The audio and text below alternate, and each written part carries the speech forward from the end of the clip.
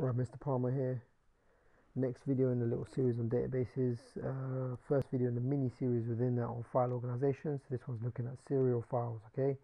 So basically the big question is where might one use a serial file, how a serial file is used, and based on when you think about that, you should actually be able to see why, what the problem is with serial files. Okay. So first of all, actually think about why we need to think about file organization. Right. Basically. Um, if you are storing data in records, records are saved in a file.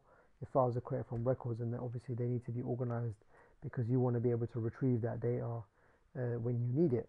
Okay, then different methods of organization have different advantages, and so therefore they be used in different situations. So in this case, we're looking at serial files. Serial files basically stems from the days of using things like magnetic tape to store your data, because basically you start at the beginning of the tape and you'll work your way towards the end, and you can go backwards and forwards within the tape itself, but you're basically retrieving data in an orderly sequence. Okay, here's another picture of a computer using a database, and you can see my guy right there with a crazy beard. Yeah, anyway, so here we go. Serial files. Basically with a serial file, what we're talking about is data is stored in the order in which it arrives. Okay, this is the only time where I'm probably going to accept you using the word chronological. Okay, every time data arrives, it is appended to the end of the file. Right. Deleting a record creates a gap in a file. All right, and then this is the process for deleting records. You copy all the records apart from those which have been flagged for deletion, and you replace the old file with the new. If we just actually go back to the first 2 points and we think about data being stored in the order at which it arrives and the way that data is appended at the end of the file, serial files are basically superb for use with creating transaction files. Because say for example, through the day people are buying things from the supermarket. Okay, all of those transactions are added to a transaction file in order of transaction, and at the end of the day that will be merged with the stock file to generate an order for to work out what the current stock levels are in order to place orders for new stock.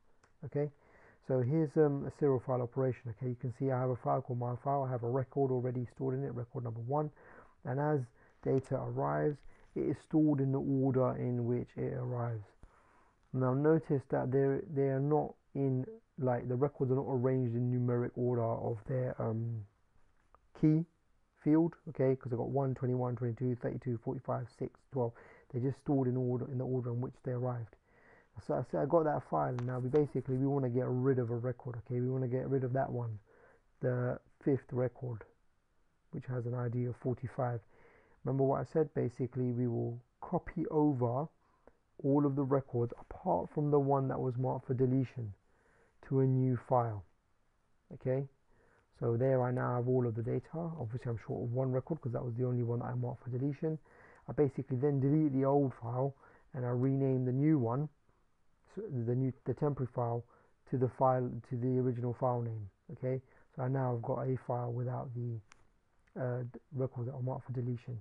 Based upon this, you can see that there's a problem here basically with serial files. Okay, the first one is that if I want to search for a record, because there's no particular order apart from the chronological record, I basically have to start at the beginning of the file and work my way to the end. And the other problem is that deleting files. Okay, if I want to delete a file, I basically need twice as much memory, really and truly, as the actual data file, because I'm going to create a copy of the file in memory, so I will simultaneously need to keep 2 copies of the data in RAM while I'm doing that deletion process. Okay, so based upon that short little video there, you should be able to understand where one would use a serial file, how serial files are used, and the problem with a serial file as well. Okay, thank you very much. Watch out for the next video on sequential files.